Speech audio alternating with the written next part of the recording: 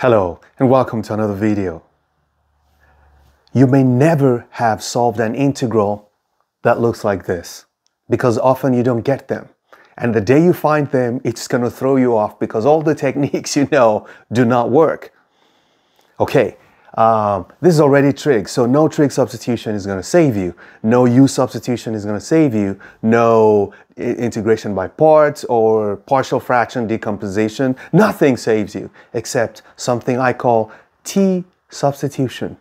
Okay, I learned this a long time ago that whenever you have a linear combination of a trig function like sine or cosine, maybe in the bottom you have 2 minus 3 sine x, or 2 plus 4 cosine x, or 1 minus sine x plus cosine x. As long as all of them are linear, they're not raised to a power, this substitution always works. You could try it. Just make up a function and see what happens. And on top, it's a rational function. On top is a constant, not another function. Okay, not sine, not cosine on top. Just you have 1 over this. What should you do? You should do the T substitution, and what should your T be? It should be the tangent of half x of x. So you say let T be equal to the tangent of x over 2. Now this might look like a more complicated thing. Yes, but that's the only way. Okay, so how is tangent related to sine? Well, whenever we have something like this, it's always smart to sketch our triangle. Okay, so let's sketch our right triangle. What does it say? It says that the tangent of x over 2, so the angle is x over 2, and the tangent of this angle is t. Tangent is opposite over adjacent, so it's going to be, what's the opposite? It's going to be t over 1. So we can quickly use Pythagorean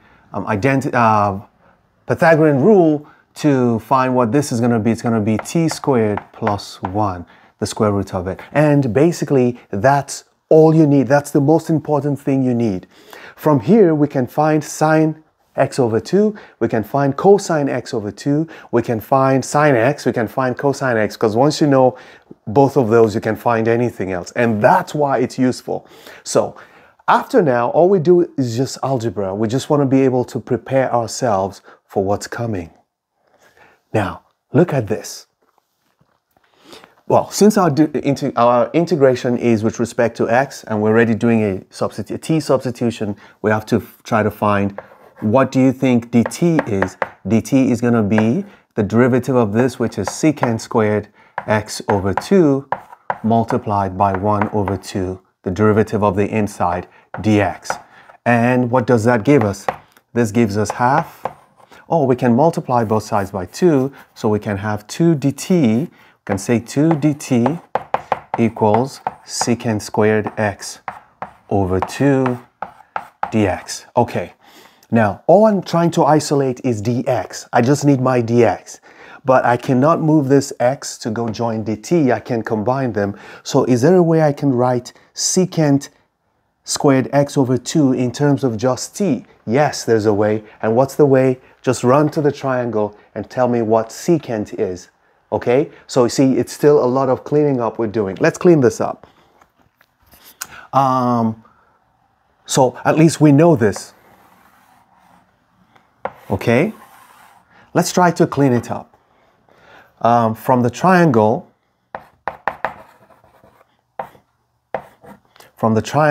we can say that secant x over 2 is equal to, secant is hypotenuse over adjacent, which is going to be this divided by 1, which is going to be the square root of t squared plus 1. Therefore, secant squared x over 2 is going to be equal to the square of this, which is t squared plus 1. And we're done. So now we know what's secant squared. So we can go back here and say, okay, let's find just dx. So we can say, therefore, 2 dt is equal to t squared plus 1 dx. And we can bring this down here and have our dx here so that we have 2 over t squared plus 1 dt is equal to dx. So now I can get rid of this dx and write this in terms of t. But I still have sine x here. It means I have to go back to this triangle and find what sine x is. But I don't have sine x. I don't have an angle called x. I have x over 2. Well, let's keep working. Okay, so here we have the first major ingredient, which is this one. Okay, the second one is to find sine x, but let's find sine x over 2 first. So we're going to find sine x over 2 will be equal to opposite over hypotenuse. So it's going to be t over the square root of t squared plus 1. But that does not help us. Is there a way to write sine in terms of tangent? Well, we don't have that. What about, oh, we're not looking for sine x over 2. We're looking for sine x, right? So let's find cosine x over 2 quickly. What is cosine x over 2 from the triangle also? The cosine of this is going to be adjacent over hypotenuse, which is going to be 1 over square root of t squared plus 1. So right now I have this and I have this, but I'm looking for sine x. What about if we write sine x this way? Sine x over 2 plus x over 2. Do you remember this trig identity? Sine x over 2, sine a plus b will be equal to sine a cos b plus cos a sine b. So it's going to be sine a. Let me just write that quickly. Sine x over 2 cosine x over 2 plus cosine x over 2 sine x over 2. Okay, you notice that if we do, what you have here is exactly what you have here. So, but I'm just going to write it out so you can see it. I'll clean it up so you see the process. Now, after you've done this 1 or 2 times, you know what your answer is going to look like eventually. So you don't have to show all of this work if it is required at some point.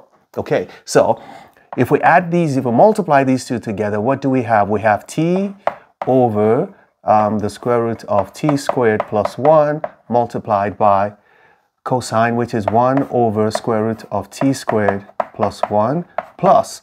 This is going to repeat. It's the same thing because it's cosine. So we're just going to have 2 of this because what we have here is what we have here. Okay, so I'm just going to say equals 2 of this. Equals 2 times what we have here. Because adding it again is the same thing because it's cosine and, okay, which is the formula. Remember that cosine 2a is equal to 2 sine a cos a. Okay, now you see it. So what do we get? Eventually here we're going to get 2t over, if you multiply these two, what do you get? You get just t squared plus 1. Now, every time you make this substitution, this is going to be your sine x. Every time you make this substitution, that's going to be your sine x. And if you were looking for cosine x, it's going to be 1 minus t squared over t squared plus 1. Again, when you can practice that, just change this to cosine and try to find cosine x using that double angle identity for cosine. And you find out that that's what you get. So basically, I have found my sine x in terms of t, cosine x in terms of t. Now I'm coming back to the question that we had originally. I don't have time to clean all of this up, so I'm going to bring this here and say what we have here can now be written as the integral of 1 over, okay, let's put a line over this. It's going to be 1 over 1 plus, what is sine x again? This is sine x. It's going to be 2t over t squared plus 1. And what's dx?